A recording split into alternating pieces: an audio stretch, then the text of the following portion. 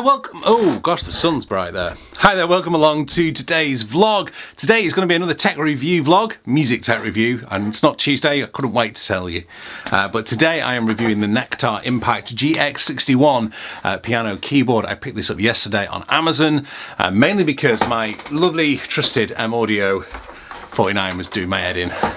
It's heavy, it's clunky, it's horrible to play, and I wanted to upgrade slightly, but I didn't want to spend too much money. But there's also a number of other requirements that I had. Oh, by the way, while I'm here, please click a like while you're here. It really makes a difference to the videos. And if you're not already subscribing, please do hit that subscribe button. Really, really helps me. And it helps you because you know as soon as videos come out, like the follow-up video I'm going to do from this keyboard in a few months' time when I've played it for a little while. Back to the keyboard though. So what did I need? I needed a keyboard that wasn't too big. This room is effectively my spare bedroom that I've turned into a teaching studio. Well, not teaching studio, a studio from which to teach online, and I practice in here. It's not that big.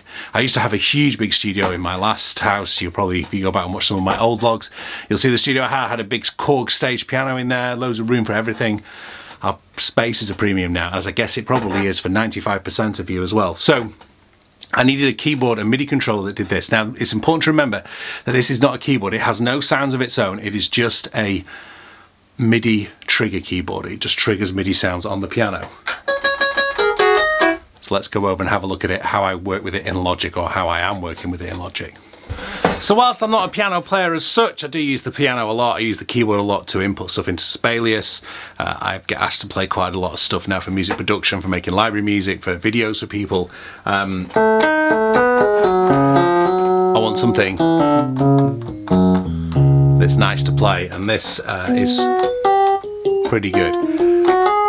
It's better on the E-piano sounds, maybe because it feels a little bit more like a Rhodes than the piano sounds.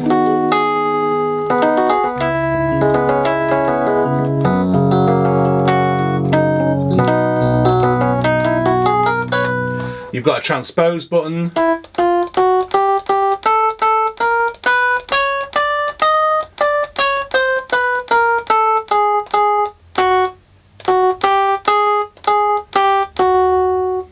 Okay, you can also move it through the octaves.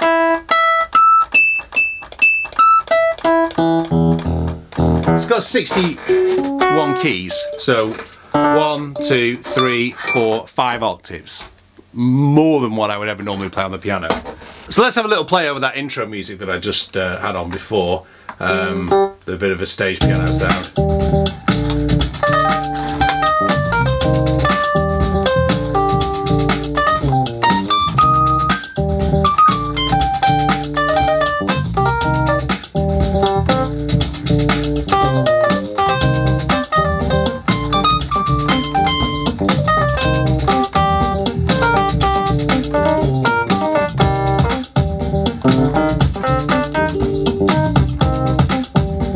Pretty good, isn't it, for what you're going to need it for? And certainly I hark back to the days when I used to start doing MIDI controller keyboards at the classic Roland JB35, which was my mainstay for many, many years. I'm a kid of the 90s.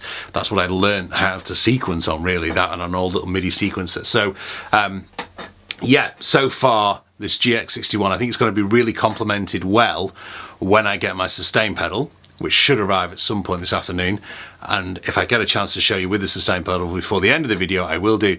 If not, catch me in a few weeks' time when I will do a follow-up video. But for price, for quality so far, one little negative. keys are a bit, you know, the plastic. But one extra really good thing, if you're an iMac user like me in your studio, look at this.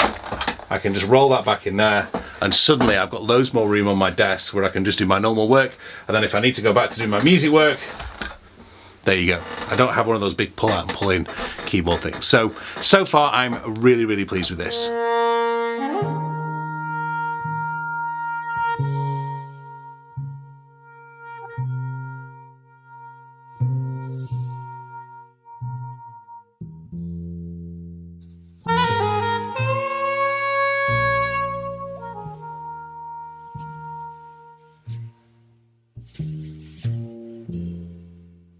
So very quickly, just arrived from Amazon. Very cheap, hopefully very useful sustain pedal. Give me 2 seconds.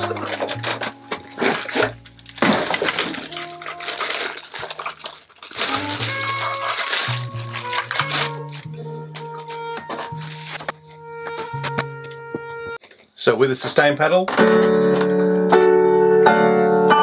the right chords.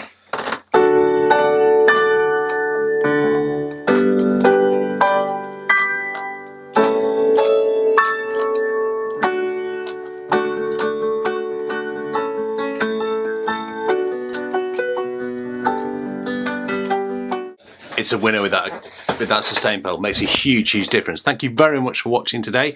I'll be back. Gosh, my hair's all over the shop. I'll be back with the quarterfinals of the Saxophone Mouthpiece Challenge next week, so make sure you subscribe for that. If you found this useful, the links to both of these things are in the description below. And let me know how you find it if you get one yourself. Highly, highly recommend this MIDI controller. Thanks for watching. Bye-bye.